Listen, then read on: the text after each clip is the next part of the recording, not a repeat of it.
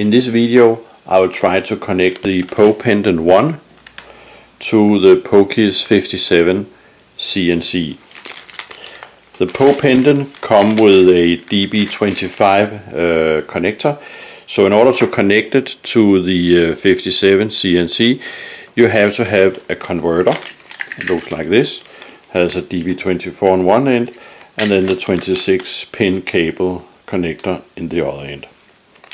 So I'll start connecting these two here, like this, and then down here from the previous videos I still have the jumper sitting here, and since I now don't need this e-stop bypass, I'll remove this jumper and then insert the connector. So after connecting it, you can see that the red LED here is flashing. This LED is used as a reset. It's the same as what's happened on the reset. So whenever reset is flashing, this one is actually also flashing. In order to set up the PoPendant1 in Mach3, you basically have to open Mach3, secure that you have connection, and then you start the program. And then you go to the PoKey controls. And the first thing you need to do is to go up and import the PoKey mapping and the encoder setting and mapping. You have to find the files. And I have been using this one, PoPendant configuration, also one file that you can download from PoLab's homepage. And then I will simply open that, and then the configuration was read. I will click the cancel here because I've already done it. So that's step number one. So the import of these two up here.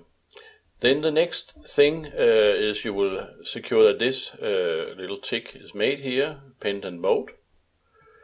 And here you said enable fast encoder and let Pokey handle the MPG jogging.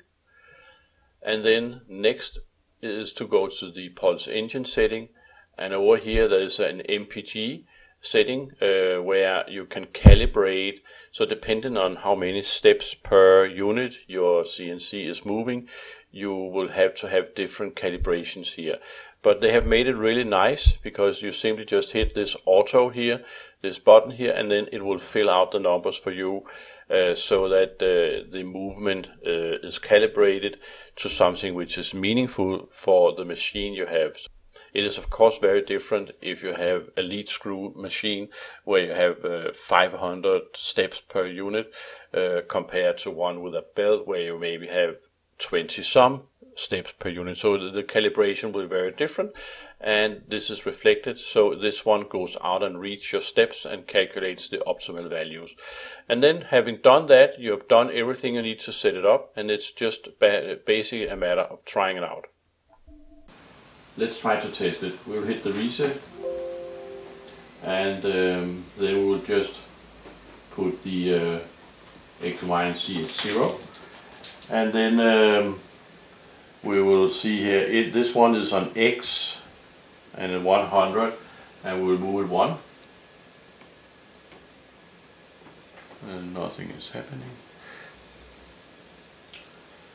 This one is on X, 100, and we will press this activation key and move it.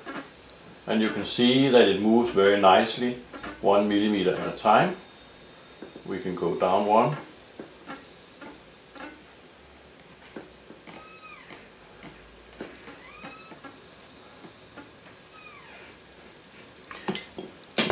So it moves very nicely, 1 millimeter at a time at 1x100 and 1/10 of a millimeter here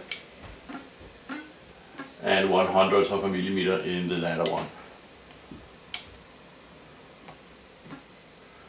So very nice.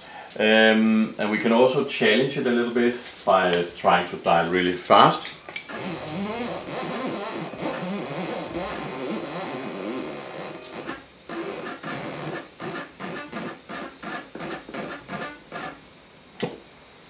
Yeah, so all in all you can see it's very easy to set up, and it also works really well.